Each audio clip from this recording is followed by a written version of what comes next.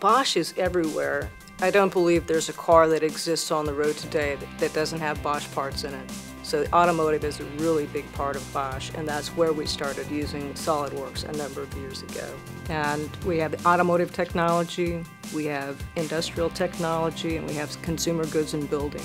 And without SolidWorks, we couldn't accomplish what we do. Back in 1999, Bosch was looking into moving all of their 2D CAD applications to 3D CAD applications.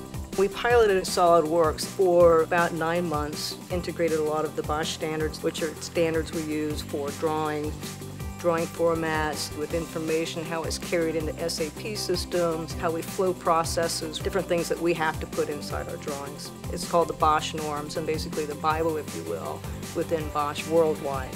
And what Chris does is he implements all of those. I use the API that SolidWorks provides to create add-ins to follow the Bosch standards. And if they're already using SolidWorks, we can give them our tools and they can immediately start implementing the Bosch standards. And because of the open API with SolidWorks, we can tie it together with all of the other systems we have at Bosch. It's easy to interface with SQL Server, it's easy to pull information from Active Directory. There's just so many things we can do with it.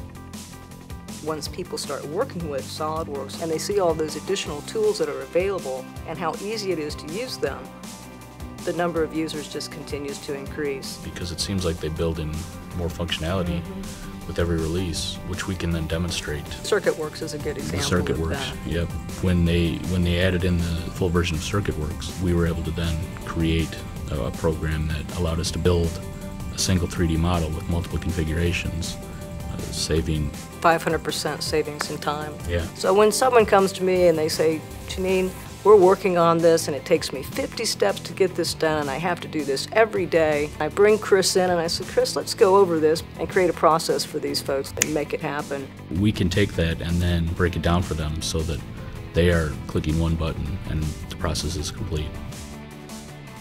It's nice having that subscription support. You can download the updates, you can test all the tools and everything that we have and make sure that it's going to function properly. We use the silent installation with the MSI exec, and this allows us to control that install. And so every person in the world within Bosch who has the SolidWorks installation has exactly the same installation. That's what excites me. I like to take care of them and I like to see them happy. And they tell other people about it within their facilities, within their organizations, and we wind up with more users. We started with 11 users, and today we've gone from that pilot group to over 3,000 users around the globe.